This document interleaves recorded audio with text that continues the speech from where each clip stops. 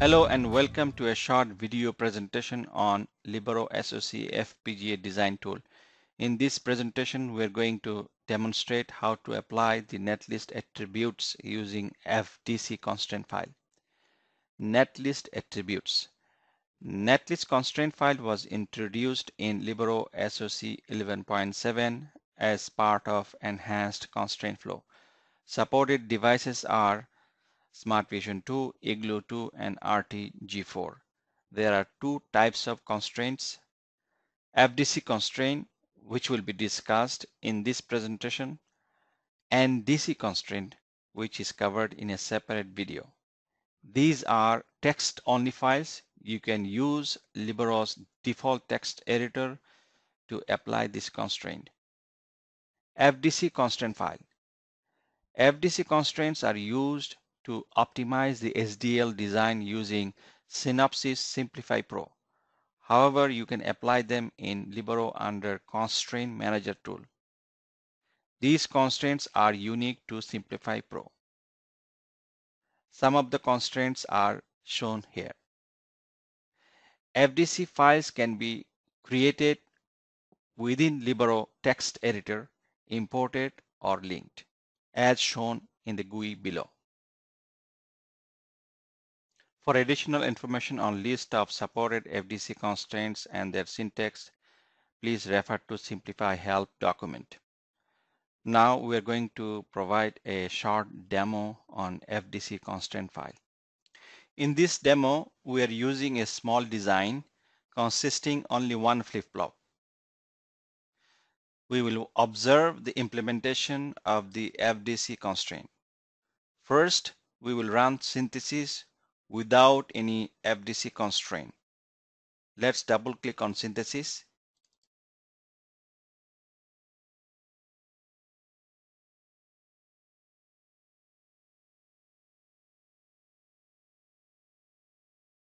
Synthesis completed. Now let's open the netlist viewer. Click on post compile netlist viewer. We can see that both D and clock inputs have regular input buffer. We will use a FDC constraint for clock path so that the tool uses global network instead of regular network. Let's close netlist viewer GUI. In Libero, double click on manage constraints. Then click on netlist attributes. Click new, select create new FDC constraint. Provide a name. In Libero's text editor, enter the FDC constraint. This constraint will insert a clock buffer in the clock line so that instead of regular routing, the tool will use global routing. Let's save the FDC file. Under Constraint Manager, select this FDC for synthesis and rerun the synthesis.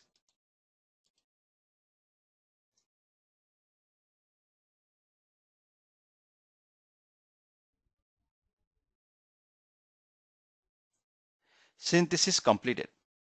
Now let's open netlist viewer again and check post compile netlist. As you can see in the clock line, a global buffer is inserted by the tool, which will use global routing for the clock to propagate from the input buffer to the clock pin of the flip-flop. Let's zoom in a little bit. This is a global routing buffer. This is helpful when you want to selectively promote any signal to the global routing. FDC constraint will achieve this during synthesis and make your netlist robust.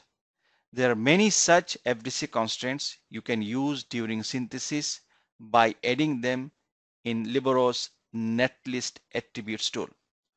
In summary, Libero's enhanced constraint flow provides an efficient way to apply netlist attributes which leverages the architectural features of the microsemi devices and ensures a robust netlist for your design. For more videos and collaterals, visit Libero SoC tool documentation page of the Microsemi website. This concludes the presentation on FDC constraint file. Thanks for watching this video.